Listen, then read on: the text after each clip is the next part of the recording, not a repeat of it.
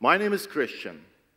I'm a halfway decent software developer, a more or less successful entrepreneur, mostly less, a t-shirt producer, a blogger, and a Zen practitioner. But today, I don't want to speak about any of these things. Today, I would like to let you know why I have traveled to Zagreb. Before I do, I would like to let you know that I'm not getting paid for this trip. I pay around 350 euro for the flight and taxi myself. I pay for the travel myself. I had to take a day off. For full disclosure, this time I got my room and I was promised some free beer. So, all in all, I would calculate the full expense for this trip to around 500 euro, and that all for just 20 minutes on stage. So my challenge for today is to be fully transparent to you. I will tell you all my secrets, and at the end of this talk, you can ask me almost anything which I didn't reveal so far. So this is how I feel. At the moment, I sweat a little bit, my heart beats, and you know, it usually takes me 5 to 10 minutes to get into my speaker mode where I find my pace and tune. And I promise you, there is nobody in this room who needs a beer more desperately than I do. And I mean, it's not even lunchtime. Yeah, and I'm pretty much afraid that you don't like what I have to say, that you don't get anything out of my talk, because that would be very, very, very bad, because everybody would soon know how crappy my talk was. Talking is about giving value. Do I give you enough value? In the moment I speak, I can't know. At webcam, the audience is pretty far away from me. I hardly can see your faces. Instead, I try to listen to your noises. Are you laughing? Snoring? No idea, because my excitement is just too big. My blood rushes through my ears, and I really can't hear you. Talking in public is often like a blind flight. This might be one of the reasons why, though a few people are really talking in public on a regular basis. But now I would like to let you know why I have taken the burden of a long travel and staying away from my family just to speak today. Here's 5 of my reasons, and this is reason 1. When I was a young guy, I was pretty shy. I didn't talk to anybody, and nobody talked to me. I was an outsider.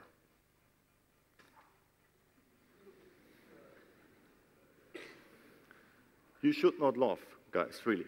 So, that happened to the best of us. Yeah. When I grew a little bit older, another guy asked me if I would like to join his rock band. I was not a musician. The guy simply asked me because I was an outsider, and outsiders are freaking cool to have in rock bands. I said yes, I agreed, and then I bought a drum set. We rehearsed a little bit, and then we played a few gigs. The first time I entered the stage, I felt sick, very, very, very sick. But you know, it all went well, because I could hide behind my drum set.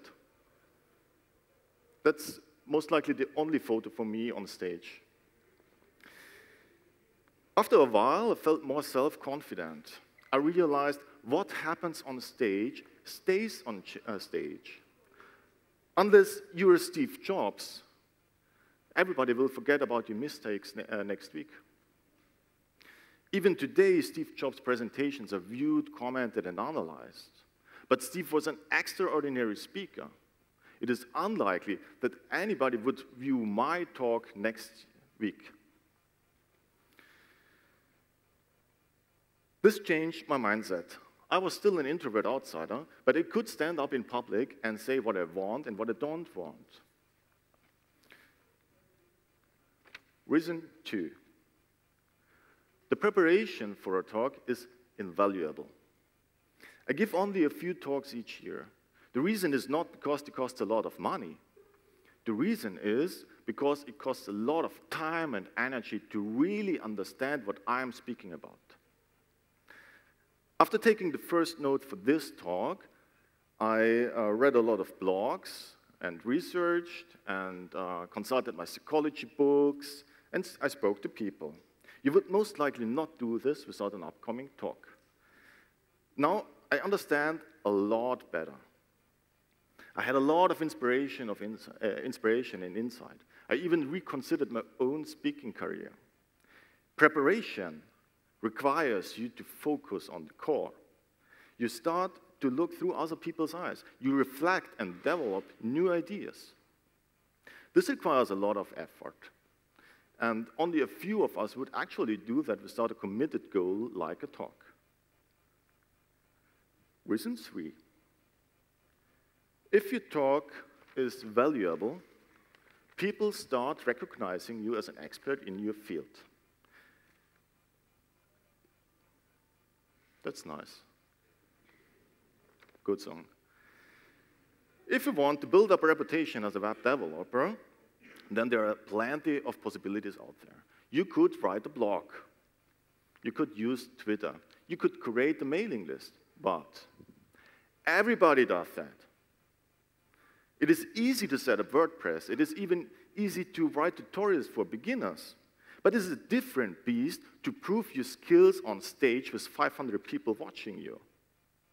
You can edit a blog post until it fits, but on stage you have only one chance to deliver. Last year on WebCamp, I found 2 experts on Polymer.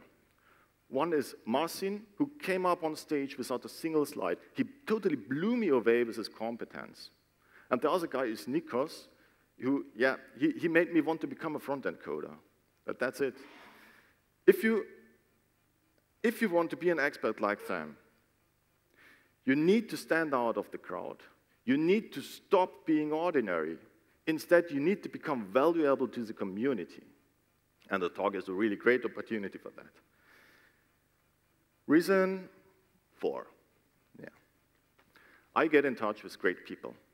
When the first time I went to Zagreb, I did not know what to expect. Croatia was an almost unknown culture to me. You know, I ended up sitting out at the venue with a couple of great people, drinking sponsored beer, and we made jokes about my home country, Germany, for which I could go to jail. That was great. You can't do that in Germany. When I returned, I have hired another great person and developer. But speaking goes much farther than fun and business, you know. People respond to what you say in almost real time. Even when you are an expert on a topic, you don't know everything. The audience can give you a total different view on the matter. You just need to fly here, hold a talk, and then you can connect to real people. Each of them having their own set of lives, experiences, and fears, and whatever.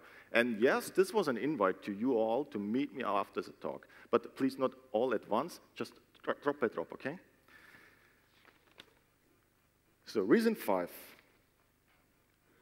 it's about trust.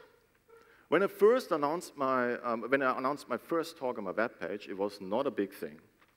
I imagine people coming to my webpage, seeing everything and saying, hey, there is another primetime developer who gives a talk. Yeah, that's nice.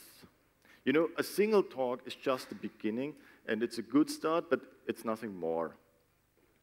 When you check my page now, you will see a lot more talks. So far, I have spoken in, of course, Germany, Austria, and Croatia. What do website visitors think now? A regular speaking schedule means you do a good job of speaking, that you know a thing or two about your field of expertise. If you manage to speak at the same conference even 2 times, that is brilliant, because the conference organizers demonstrate that they trust you. I personally would trust a developer much more when he gives regular talks on a specific topic than one I have never heard of. Trust is important if you would like to build up your personal brand, or if you would like to find a new job, or even both. Now, I assume You're all working on projects with hands-on. Now, after hearing all that, don't think of speaking as of the center of your career, because it's not. Speaking to developers is just an extension. Your focus should only be on your job and on your expertise. Speaking is about creating value for the audience. If you want to create value for developers, you need to be a developer yourself. Developer evangelists, they are a different story. They can't earn trust with speaking because it's their job. They earn money with traveling and speaking. A regular speaking schedule just means they are doing their job. They can't prove they can code. They can only prove they can talk. We don't know how much expertise an evangelist has just from looking at their schedules. Your expertise is your product. A talk is a great way to show your product. If you show much more than you have, then you're doing it wrong. Now, this now leads me to the second part of my talk. How did speaking help me? Was I ever paid for a gig? So, no, I never saw money for a gig, especially not here. It's really expensive to go here, but I got a lot back.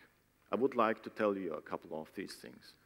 So, the first thing, I was giving a talk, and some company missed my talk. They called me and said, hey, could you help us a little bit? And I got a consultation gig with them. The other thing was a company looked at my talk list, and they checked out my blog, and they were offering me a long-term contract. And I was saying yes, and we are still working together. Then I held a talk on the Apache Software Foundation, where I am involved with. So in my region, I am now the guy to contact if there is a question open source or the Apache Software Foundation in general. So this got me a lot of business leads. These people who make the business and make the decisions come to me and ask me something. That's always great to have. And when I was in Austria to give a talk, there was a guy in the audience. And it turned out he's one of the world leaders in Java programming. This is a great guy. And we are still in touch. And what I have learned from him, that's impressive and awesome and just invaluable. And 5, for my own business, I have hired people I met after my talks. I gave talks, I met people, they asked me a couple of questions, and that's it. Now, speaking is good and rewarding. Might only a few of you speak. Who speaks? Yeah, that's not even few, that's, yeah. Let us speak about the reasons why to not speak. What are the biggest fears? I asked a couple of people, and I asked a person, he is very competent, he's Java enterprise developer. I said, hey, why are you not speaking? And he told me, I have nothing to tell.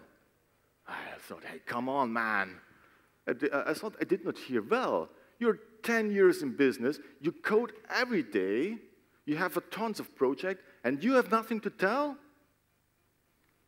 Listen, if you have nothing to tell after, let's say, 1 year or 2 years of programming, you're doing something wrong. It's not possible. Here's the problem. Most people think it's easy.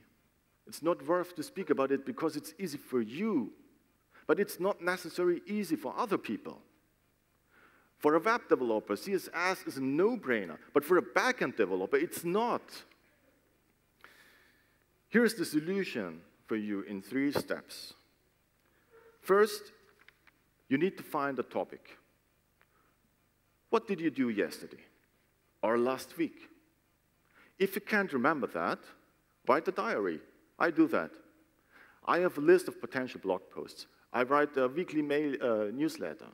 I write on Twitter. When I need a topic, I just look at what I wrote and on my potential blog post list, and then I have a topic. Second, you need to find the right audience. If you recently learned CSS, then CSS experts are most likely not your right audience. Instead, maybe address Java people. Java people are only rarely known for the web competence. And third, you need to find out what your audience needs. Java people usually want to have a nice-looking blog, but they have not the competence with CSS, you know. So what about WordPress CSS hacks? WordPress CSS hacks, what about that? As soon as you know for whom you speak and why, you can make almost any of your skills a valuable topic. Which in fact means as soon as you have learned one single thing, you can speak already. Now, the second thing I hear often is, I have horrible stage fright. Yeah, that's okay. You know, I have stage fright too. I have notes here because I have stage fright. That's not a problem. It's perfectly normal. US comedian Jerry Seinfeld said, hey, you will never feel comfortable on stage. And John Lennon, he puked before entering the stage. It's a biochemical thing. It's about adrenaline. We're in front of tens and hundreds of people when we are on stage, and everybody watches you, how you move and how you speak. What do these people think? On stage, it feels like we have given up all our defense. We can't hide. How would you feel in a cage full of tigers without any defense? I guess pretty similar. At least it feels so for me. You know what I do before I enter a stage, even today? My trick is I make myself clear that I will be dead in 50 years. Whatever I do wrong today does not matter, because in 50 years it's all over. And even earlier when my plane crashes. It's okay, because I allow myself to fail, because it's not that important. And you should allow yourself to fail too, because you always get a second or third chance. And next year, nobody watches this YouTube video, I hope at least.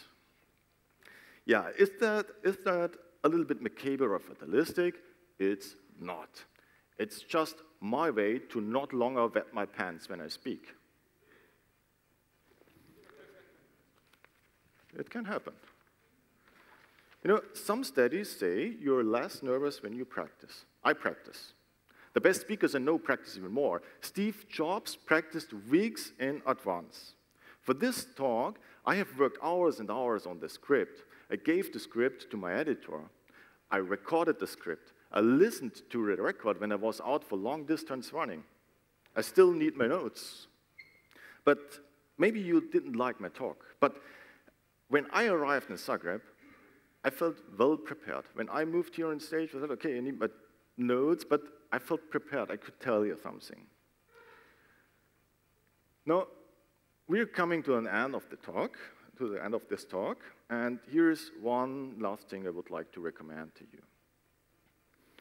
We haven't talked about slides and presentation, or presentation styles and body language and all of that. If you research for your own talk, don't let these things confuse you. We are all code warriors. We don't need to become experts in speaking. Ignore people who try to tell you that you need 1,000 of classes or to read tens and thousands of books just to speak. Ignore them. It's not true. You don't need that. Now, what I think is you just need to change your imagination. Let's do an experiment. Think a few seconds about yourself and describe yourself. Please start thinking. No. It's too early. Maybe you need more coffee, but I haven't seen a lot of people thinking. But anyway, if you have thought a couple of seconds, then you might have recognized that you were thinking about yourself in this third-person perspective. This is a psychology concept which is called the looking glass self. The only anchor you have to describe yourself is how you think others look at you. Your whole identity is the result of how you think others look at you. Now imagine you would be on stage and give a talk. You would imagine how the audience would look at you. You maybe would imagine the worst thing which could happen. An example, wetting the pants or something. But this is almost never the reality. This is not going to happen. You need to change your imagination because nobody will throw rotten tomatoes or eggs on you. We're all adults. Here's the truth.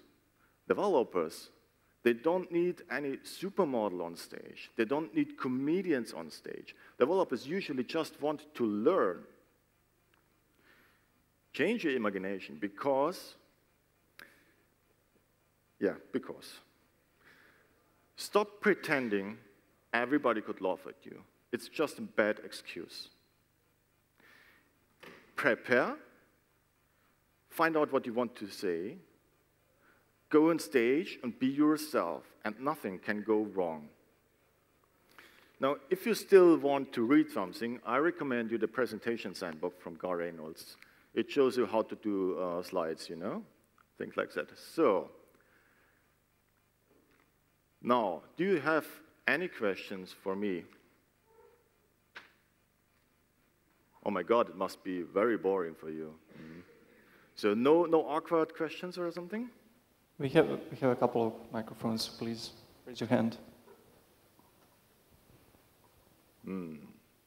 Okay, instead, because I have 2 minutes left. If there, yeah, okay, thank you. I owe you a beer or something. I just want to know, how is your first talk ever? How did it look like? Did you puke? Sorry, I didn't understand the question. Your first talk. Yes. How did it look like? My first talk, let me think what it was. It was actually pretty horrible because I thought everybody would laugh at me, you know. And yeah. I didn't even realize that I would die in 50 years because it felt as I would have died already. So I think it's just the first step you need to take. And when you did the first step, then, you know, everything becomes easier. You just need to accept that there is adrenaline, that you are afraid before the stage. I mean, I'm even afraid here. I'm afraid that somebody would ask me a question which I could not answer, or maybe, you know, has that kind of English I can't understand. So that would be awkward as well. But in fact, it's not problematic. You just need to do the first step. And if you're really afraid before things, yeah, breathe 5 minutes or something. It usually helps. Either you puke, or it helps. So. We have another question. Yeah. Hey, so I wanted to ask about giving talks like this one, really short and on point, versus giving talks on user groups and workshops and stuff like this. What do you think are the differences, and maybe you think that people who are going to talk on conferences first better off with user groups? You know, just what are your thoughts about it? But I think developers and conference talks are often done wrong because you know, we're doing it for the wrong reasons. Sometimes, you know, we have a long talk and think, okay, I have a topic, it's actually, you know, it's short, but I have 40 minutes, I need to fill it up, and we start to fill up things and speak, and it's usually not interesting. So there are some books which could be chapters, and it's the same for talks.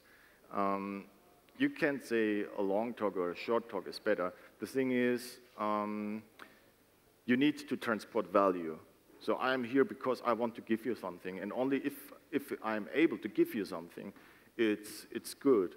And if my talk would have been 10 minutes, and you would have learned one single thing, you would say it was a good talk. But if my talk would have been 40 minutes, and you would have learned, you know, nothing, then it was just a crappy, boring talk. So you simply can't say it. Instead, focus on the value of your talk. Yeah, well, that's it, basically.